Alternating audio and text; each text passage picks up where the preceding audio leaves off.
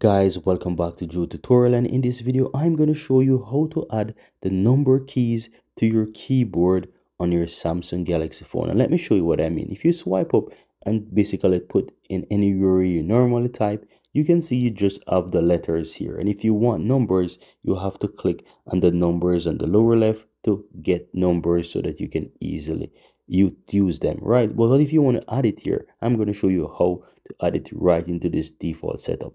So all you have to do, just swipe up on your phone here. As you can see, go to your settings, click on general management, click in the Samsung keyboard settings, scroll down guys to where you have layout, and from here you will find number keys. So you can see it's currently off, so if I toggle it on, you can see right at the top the number keys are now showing. So I can toggle it off and show you that it disappear, toggle it on and show you that it's there again. That's how you can easily enable the number keys on your keyboard. I really hope you found this useful, and if you do, give this video a like, let me know in the comments below if you have any questions, and thank you guys for watching. See you next time guys.